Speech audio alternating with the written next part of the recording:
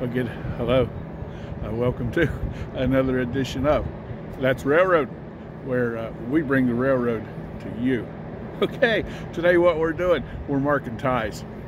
We're down here at the prep plant on the very first part of our track, and we've got the tie gang coming in here tomorrow, so I'm marking ties. We're going to talk today about how to mark ties, what you look for. Okay, thank you very much for tuning in, and I hope you enjoy today's show. Okay, here's one tie that I've marked, and how I mark them, I got my nice little holder here with the paint can, and I don't have to bend over, and this is how I mark them, with just an orange dot on one end or the other. I'll probably have a grapple truck down here on this runaround track, so that'll be easy for him to see the marks. So here's one of the things we look for in a tie. You see how this tie is all split here?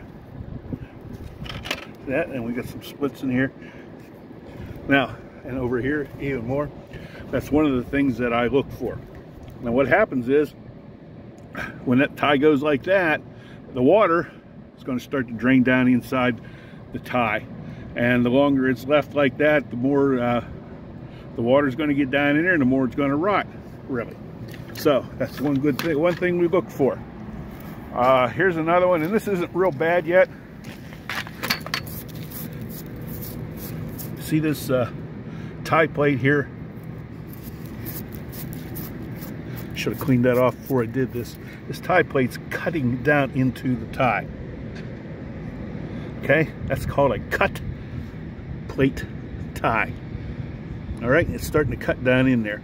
Now, that is nothing that is out of FRA specs, but it's never going to get any better. So we got the opportunity, and we've got another bad tie here. So and I've got 350 ties budgeted for this project, and we're going to change this one. I'm going to try to find you a better plate cut tie here in a little bit. Okay. Got a rail we got to change up here too. I just found it. This is over here is our runaround track. When we had the original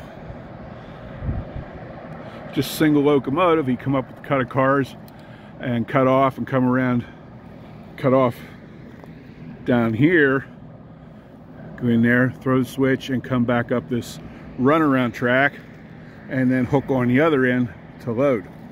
So we've also used this other track over here when we have two trains running. Sometimes we do run two trains. Not a whole lot anymore, but it's going to pick up. Alrighty. So we'll go up here and try to find. Here's another criteria I look for, and that's a high spike. Okay, I can drive that back down in there, but what's happening is moisture's getting down in that spike hole, and that spike is not holding. So I can almost pull it out with my hand. Yeah, see, that tie's getting replaced. And yep, I painted walking down from the loadout. So there you have it. We'll go up here and see what else we can find so I can show you. We'll be right back. Now this is a real good example of rotten tie. That's rotten, just rotten, you know, and obviously that's no good. So, but that is a good example. That tie is definitely coming out, and you see what's going over here by the tie plate. So just water's just going down in there, and it's not going to be long before this tie just falls apart and the spikes just fall out. So that's another thing that we're looking for there. I did tell you that, I don't know if I told you or not, but anyway, I'll tell you now. This all the way track up to where the loadout is called accepted track, EXCEPTED. And what accepted track means that under, you cannot go over 10 mile an hour. This is a 10 mile an hour speed limit until I get past the switch down there on curve 5 with the rear locomotive. Okay, so that's what accepted track is. So it's 10 mile an hour. Still got to get inspected, but they're not allowed to go over 10 mile an hour on this track. Okay, I shut my camera off and I walk a few feet and I find more stuff I wanted to show you. Now this is a real good example of a plate cut tie. Can you see how far that plate is down in there from the top of the tie? That's a severe case of plate cut tie. All right, so, and you see this tie is just shot. And spikes over there aren't holding. That's a real good example of why we need a new tie in here. Real good. That's plate cut over on that side also.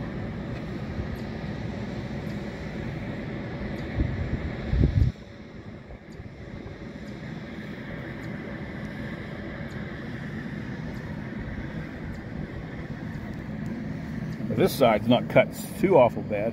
And what happens when you get several plate cut ties in a row, then your rail cant starts to either dip in or dip out, depending on which side of the tie plate has cut. And some geometry vehicles do measure rail cant. So obviously, if you're especially in a curve, you don't want your rail leaning over this way or leaning too much this way.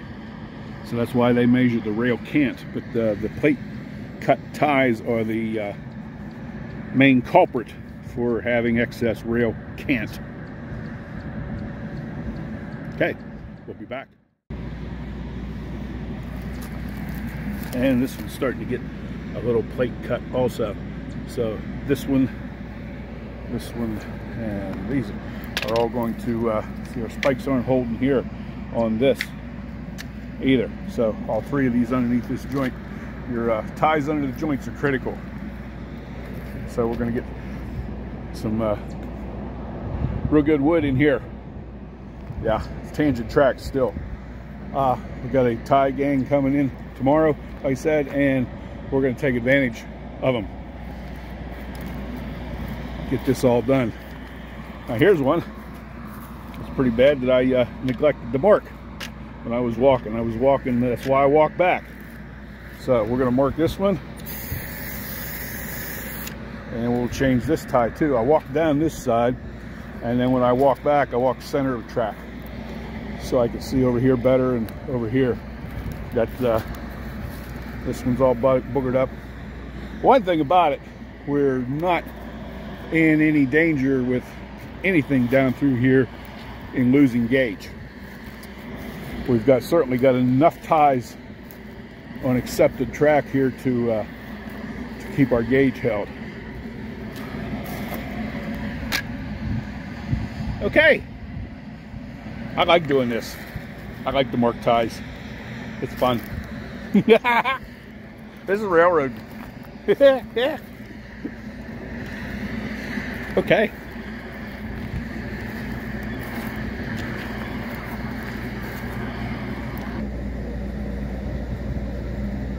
Well, here's an example of a really good tie.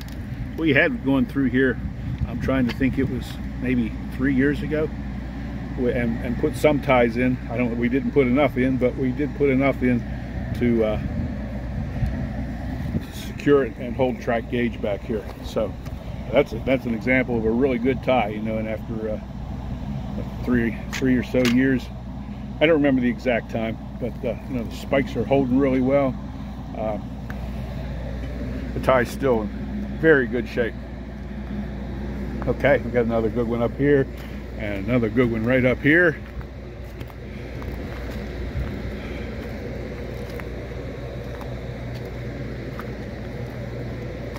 Here's a really bad one. See how it's all splitting out there? Spike's not holding. There's no danger of the gauge spreading because I got good spikes over here and I got good spikes over here. But we're going to replace this because it's under a joint and it's all boogered up and I don't like it. See how this is split out really bad? The water just pours down in there.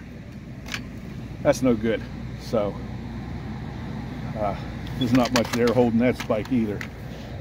Here's a, now this kind of stuff here is not good either, as you can see, obviously. All right. Some of these ties are chewed up because they had car wheel off, which is why we came, if I remember correctly, why we came and put these newer ties in there back then.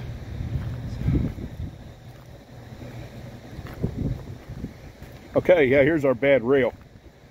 I'll show you that, why we're changing this rail up here while we're here.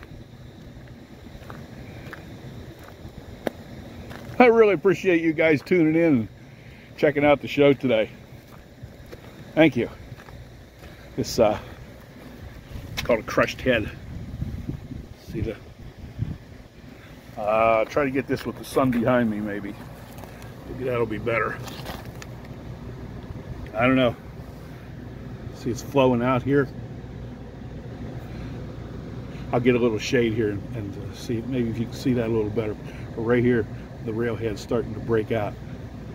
Now even if this chunk right here did happen to break out, have a gap in there like that, and on an accepted track, I don't think we would have a problem with it. But I don't know if me blocking the sun is going to give you a better view or not. Like I said, it looks like it's going to crack out here and this chunk come out if it does happen. But I said this week that rail will get changed. But I don't think even if that broke out, it would derail. That's not that big of a gap for that locomotive or car wheels to go over.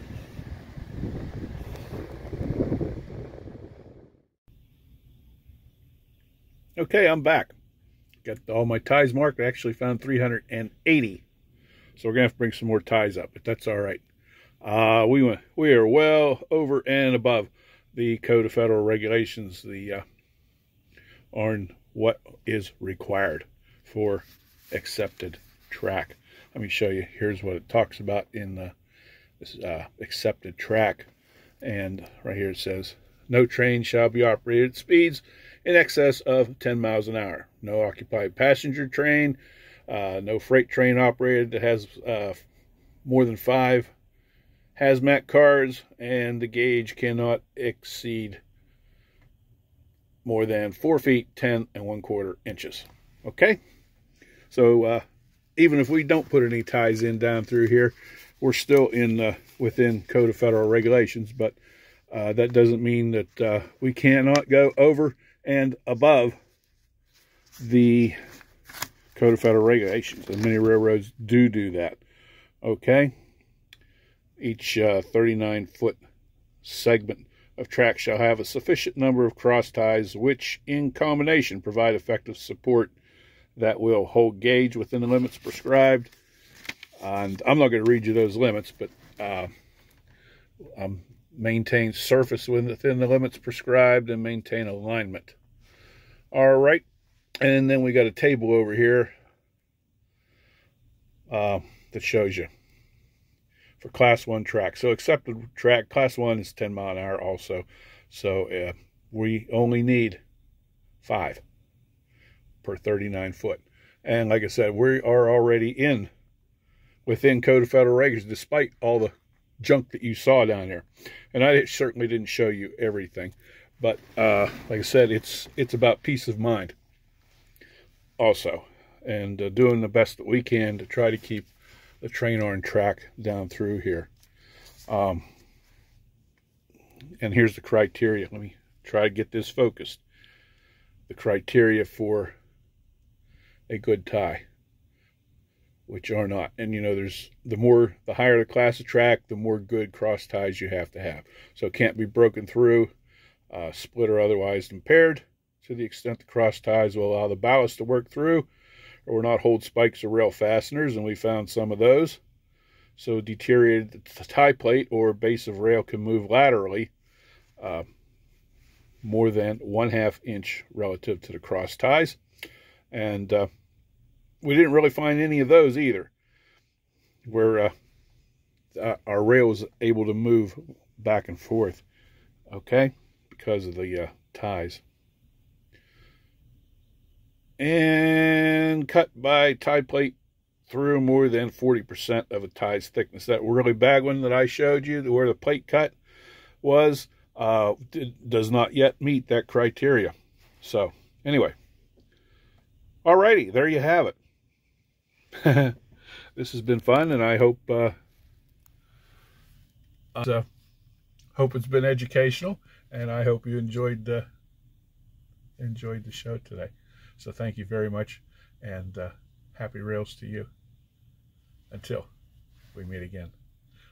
Okay, rest of the day I'm going down track and fix some joints where I got some loose bolts and some bolts missing. Okay.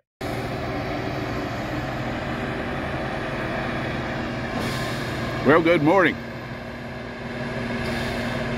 This is 3 days after I marked the ties.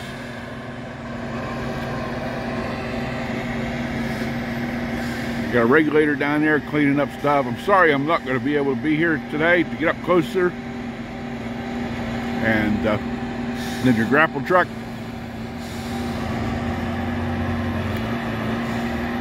Got a spiker right there. A trip machine. And your spike puller. So they started down at the far end and they're working up this way. Got all this way up here yesterday. I was on a crossing job down there yesterday. Wasn't able to get up here. And I am going to miner's annual retraining. Federal law requires a 1-day annual retraining for every miner here. So this is my 8-hour day at school. So these guys will probably be done by the end of today. So I'm not going to get up there. This is about the best we're going to get. And I'm dressed in my nice clothes, and it's pretty muddy up there. Oh, it rained the last couple of days. So there you have it. Anyway.